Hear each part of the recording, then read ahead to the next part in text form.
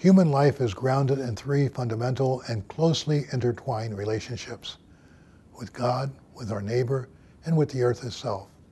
These vital relationships are broken, both outwardly and within us. This rupture is sin. We presume to take the place of God and refuse to acknowledge our creaturely limitations. A throwaway culture does not just pollute our rivers and oceans with discarded plastic. We throw away human beings as well, including life in the womb.